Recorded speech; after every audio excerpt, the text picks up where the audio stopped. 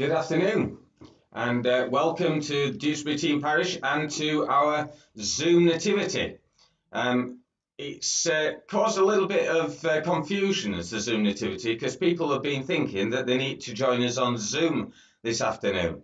But as you'll see when we get going, it's just the performers who've been putting together their pieces on Zoom.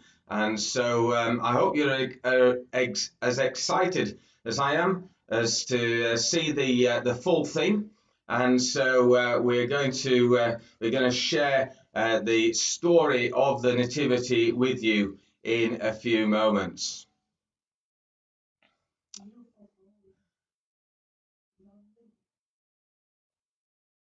I've just been told that the volume is not too high. Is that correct? Is anybody else experiencing that? Let me see if I can make a difference to that. I don't know if that's any better.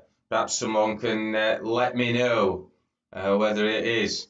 I'd hate for you to miss anything, not be able to hear anything. I've done my best to make sure that all the participants are in good voice this afternoon. Oh, good now. Thanks, Neil, for that. It's always good to know that we're doing things right. Before we join our Zoom Nativity, which is entitled, just by the way, "When God Showed Up," let's just pray as we begin. Christ has brought us out of darkness to live in his marvelous light. Brothers and sisters in Christ, welcome to our Zoom Nativity today, because we've come together in the presence of God our Father to rejoice in the gift of Jesus to us as the light of the world, to hear and receive the story and message of the coming of Christ, and to offer to God our thanksgiving in prayer and song.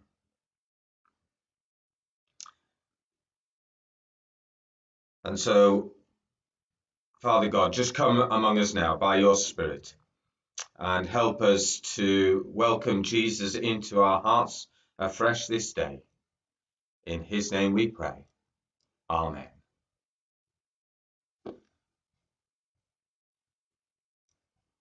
So, I hope you enjoy our Zoom Nativity.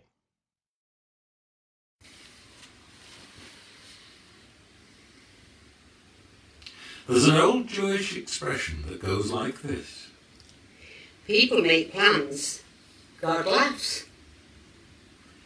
We think we know what's going to happen, and we really don't. Sounds familiar. We have plans, but God shows up with other plans. And sometimes he shows up in person. A couple of 1,000 years ago, there was another very weird year. And if they'd had the internet back then, maybe the Christmas story would have gone like this. It all started when Quirinius was governor of Syria.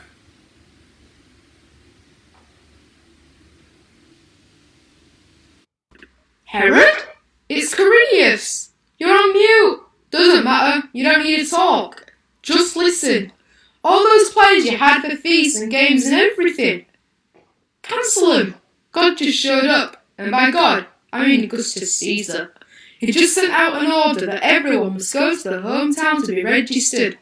I know, admin, nightmare. Stop crying. Herod, just get it done.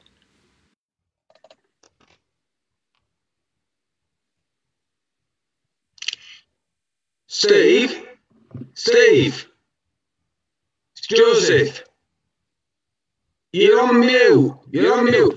Press the, oh no, you see that button on the, oh, it don't matter. Look, can you mind the workshop for me and finish turning these shepherd's crooks?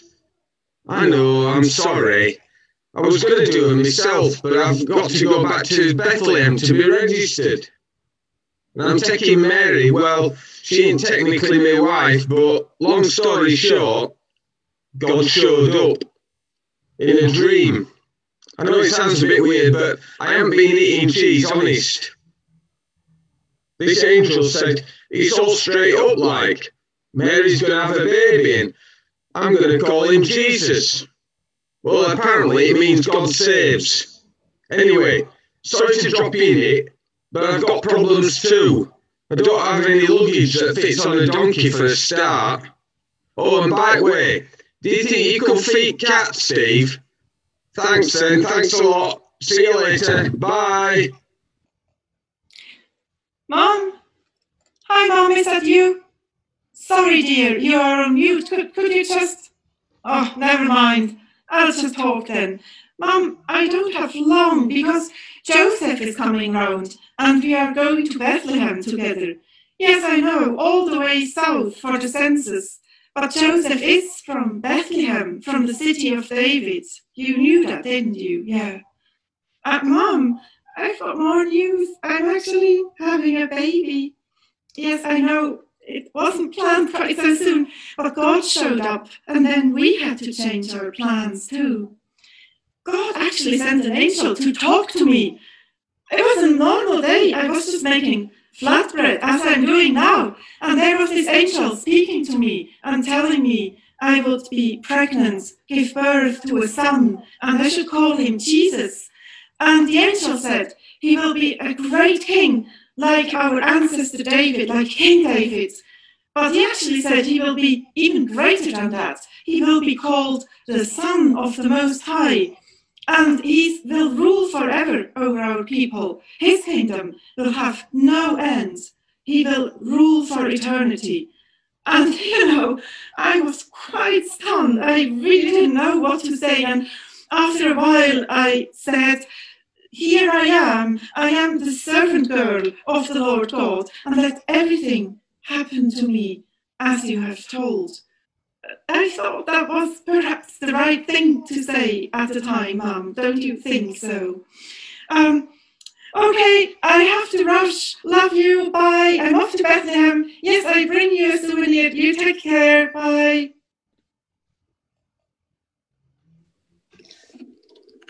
Casper! Casper! You're on mute! Don't worry, there's no time to talk. We've got to pack for a long journey west. Yes, I know that you wanted to go to that party because the stars say you may be lucky in love. Plans have changed. God showed up. I'm losing you, Melchior. Ah, that's better. Melchior, look out of the window. It's the brightest star you've ever seen. Wow, just look at it. It's like something coming out of heaven. You only get this once in ever. Anyway, remember where God's people came from, Casper? Yes, Israel. We need to go there. And I get this feeling that we need to pack some stuff. Gold, incense, and you got any myrrh? Put that in as well. Oh, and maybe a rattle, calpol, and some formula. Anyway, Malchoir, you get the camels ready. I'll meet you both first thing. And don't be late.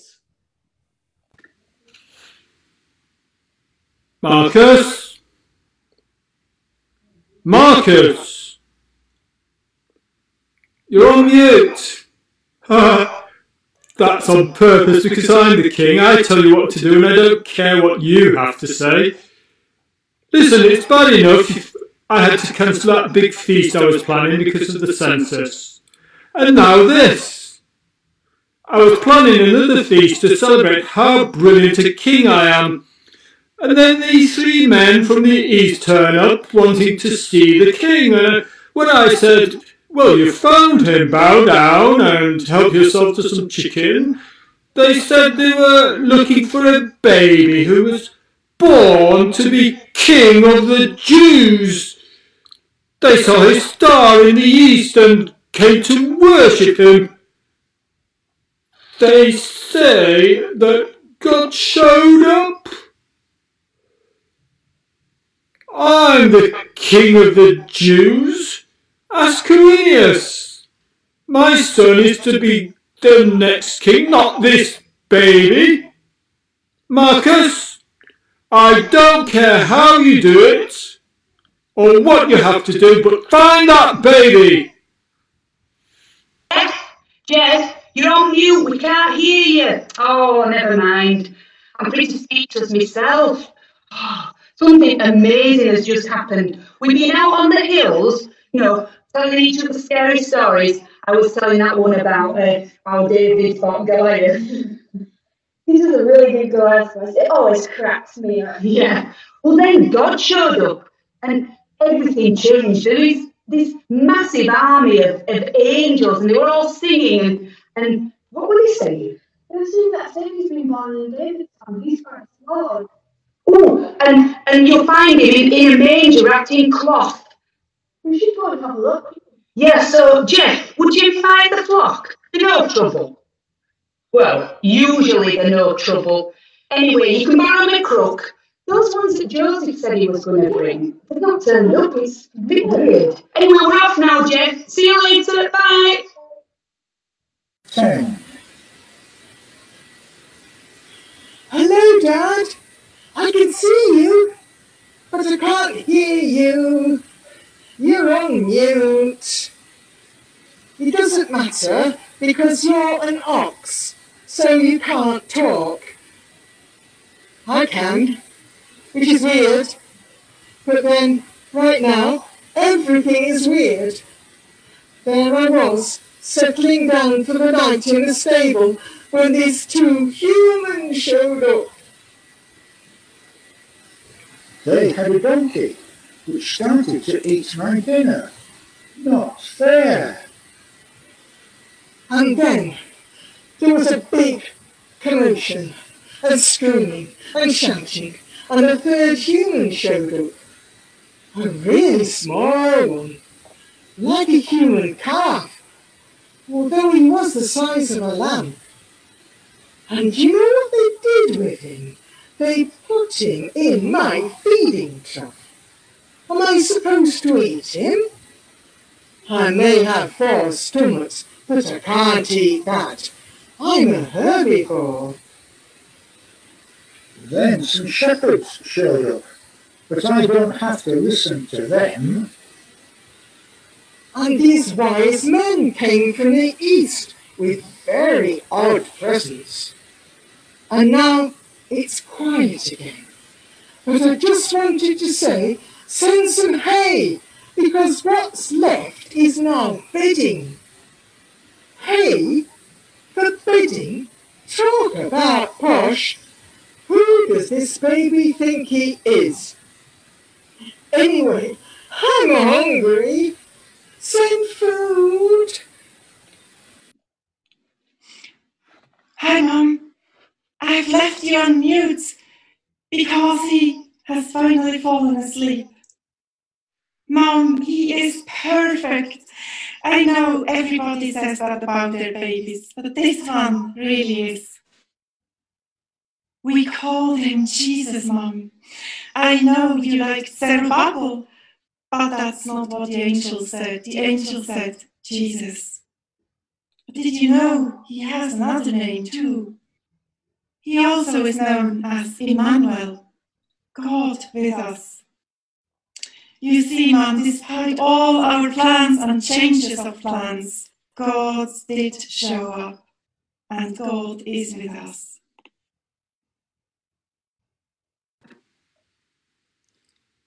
Hi everybody.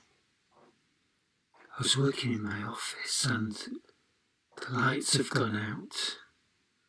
I must have had a power cut. It's really dark in here. You know, for some people, darkness is really scary.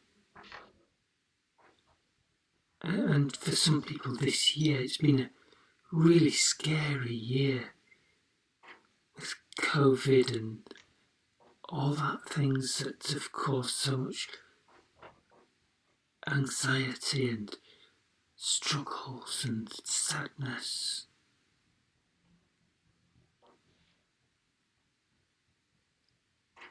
This darkness, it reminds me of one of my favourite songs.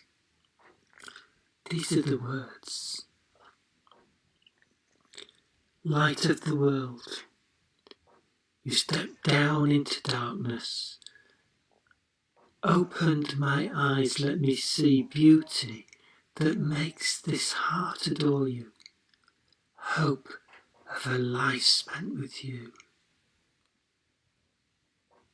King of all days, oh so highly exalted, glorious in heaven above, humbly you came to the earth you created, all for love's sake become poor. Here I am to worship, here I am to bow down, here I am to say, you're my God, you're altogether lovely, altogether worthy, altogether wonderful to me. It's a beautiful song, one of my favourite songs of all time. I wonder how I'm going to get rid of this darkness in this office. I know, I've got a candle. I think I'll light the candle. Let's see what happens.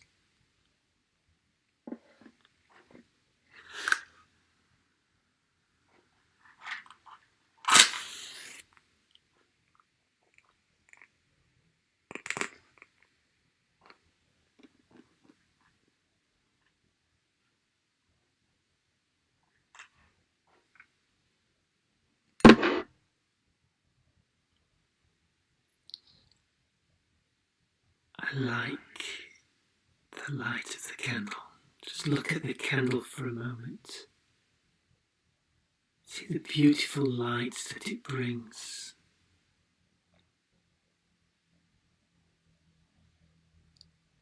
Now I can see all round my office. You see, the light just gets rid of all the darkness.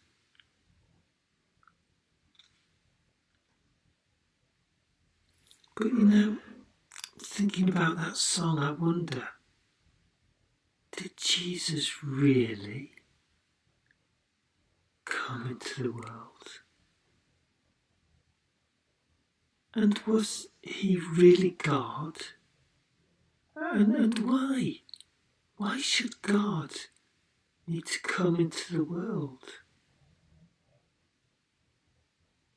I wonder.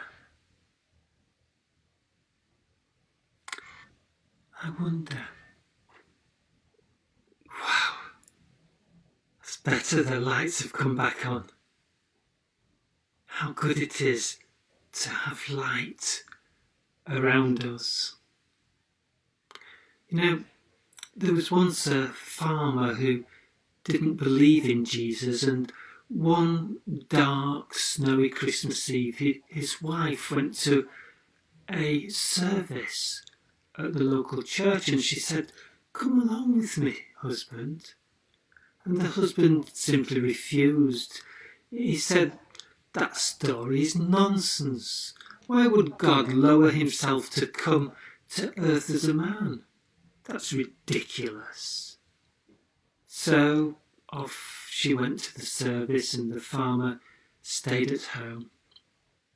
And a while later, the evening got darker and darker, and the winds grew stronger, and the snow turned into a blizzard. And the man looked out of the window, and all he saw was a blinding snowstorm.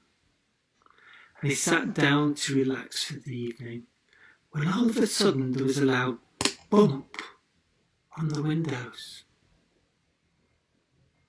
He looked round, and then there was another bump on the window, and he looked out, but he couldn't see more than a few feet away. When the snow let up a little, he ventured outside a bit and to see what had hit his window.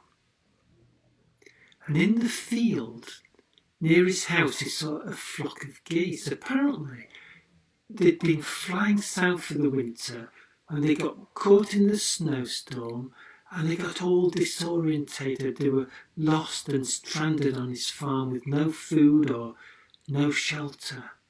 And they just flapped their wings and flew around the field in low circles, just blindly, aimlessly, and a couple of them had flown into the window.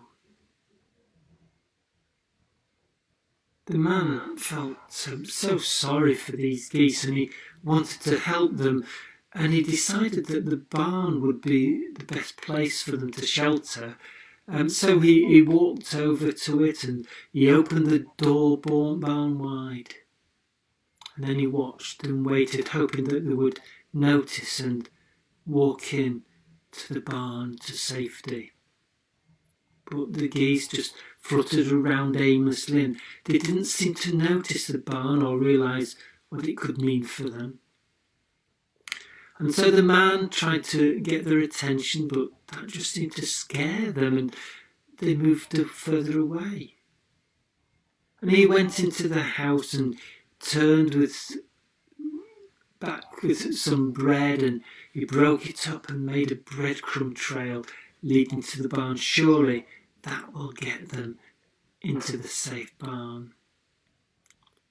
Well, the geese didn't catch on at all, and now the farmer was getting really frustrated. He got behind them and tried to shoo them toward the barn, but they only got more scared and they scattered everywhere, in every direction, except towards the barn. Nothing he could do could get him, the geese, to a place of safety and warmth. Why don't they follow me? He thought to himself. Can't they see that that's the only place where they can survive the storm? And he thought for a moment, and he realised that they just wouldn't follow him because he was a human being. If only I were a goose, then I could save them, he thought to himself. Then he had an idea. He went to the barn and got one of his geese, carried it into his arms as he circled around behind the wild geese, and then released it. His goose flew through the flock, straight into the barn, and one by one the geese followed him to safety. Later that evening he stood silently for a moment as the words he'd spoken a few minutes earlier started to play on his mind. If only I were a goose, then I could save them, he'd said. Then he thought about what he'd said to his wife earlier. Why would God want to be like us? That's ridiculous. And then suddenly it all made sense. That is what God has done. We were like the geese. We were blind, we were lost, we were perishing. And God sent his Son to be like us, so he could show us the way and save us from our darkness. That was the whole meaning of the birth of Jesus. And the farmer began to realise that. As the winds and the snow died down, he reflected on what had happened. And suddenly he understood why God came as a human being. Jesus. Jesus, who the Bible says is Emmanuel, which means God with us.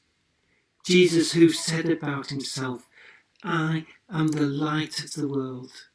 Whoever follows me will not live in darkness, but have life everlasting. I am the light of the world, says Jesus. Follow me. If the world is feeling dark at this time, come to Jesus, the light of the world.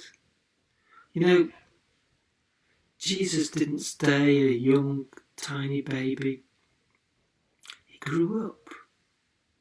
He grew up into a strong man. And then he died on a cross. And the Bible says that when he was on the cross, all the wrong things that we had done were placed on his shoulders. And because of that,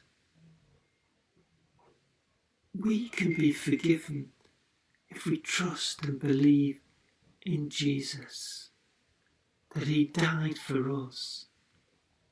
Wow.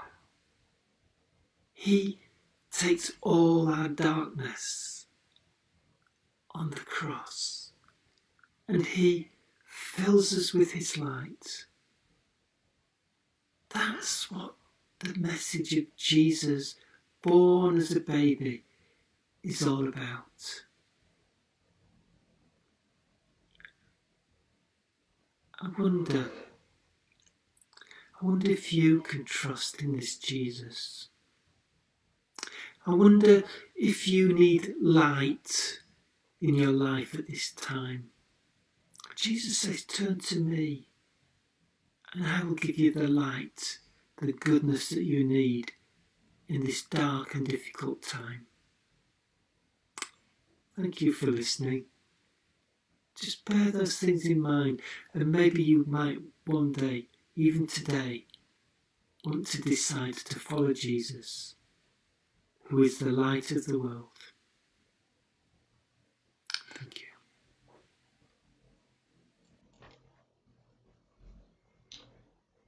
Thank you, Neil, and thank you too to all our contributors this evening for our nativity story and for that message. And maybe for the first time you've decided to follow Jesus, the light of the world.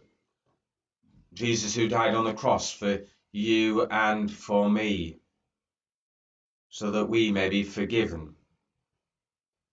So Jesus can bring light into the dark things in your life. Jesus who rose again from the dead and who conquered death itself. Maybe that's you at the moment. And if it is, and you've decided to follow him, why not press your red heart and say that your heart wants to join Jesus' heart today? Just join if you want to do that. It's entirely up to you. Press the red heart on your Facebook as you join us today. Just say, I want to follow Jesus.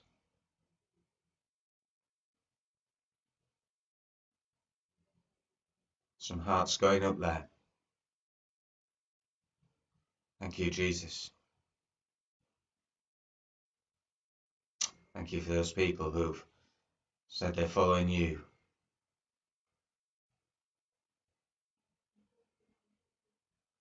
And so if you've given your heart to Jesus for the first time, why not get in touch? Let Neil or myself know. We'll send you, if you want, a booklet which will help you to grow in your trust of Jesus.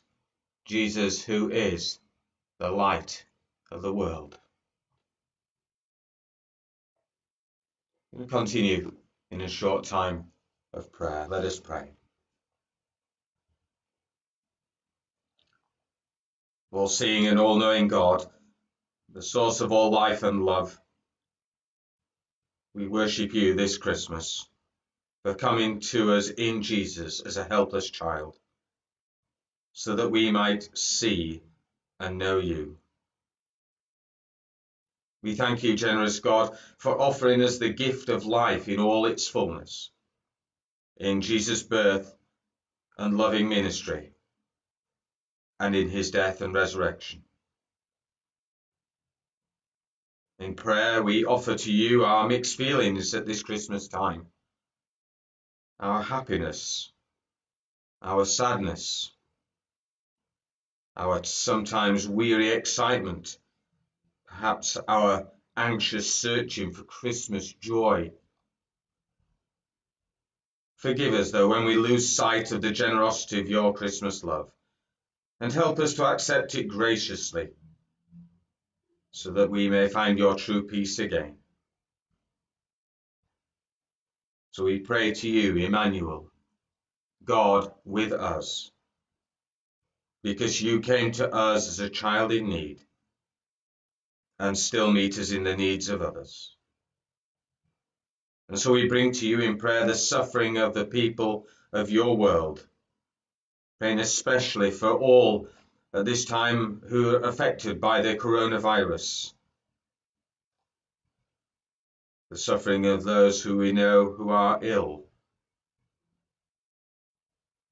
of those who have been bereaved. And we remember those who are lonely or anxious, and all who will find this Christmas difficult. Help us, we pray, to show your Christmas love to our world, to tell of your good news for all humankind. Amen.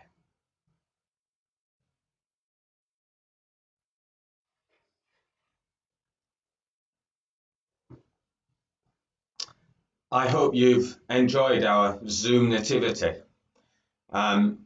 Just before I leave you and bid you a happy Christmas Eve, just to remind you that sadly we've no service at midnight in the Minster this year. We do have a service tomorrow morning in the Minster at 10:30 a.m, to which I hope you will be able to join us. If not in person, then please feel free to join us online, as you have done this afternoon. If you are going to join us tomorrow morning, you do need to let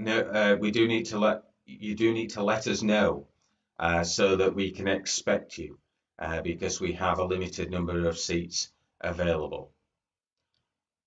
But can I just take this opportunity before a final blessing of wishing you a very happy, healthy and safe Christmas on behalf of everyone here in the Dewsbury Team Parish. And so some final words of blessing. So may the Lord bless you and watch over you. May the Lord make his face shine upon you and be gracious to you. And may the Lord look kindly on you and give you his peace. And the blessing of God Almighty, the Father, the Son, and the Holy Spirit be amongst you, remain with you, now and always. Amen. Merry Christmas, everyone. I'll leave you with the words of a carol, O Holy Night.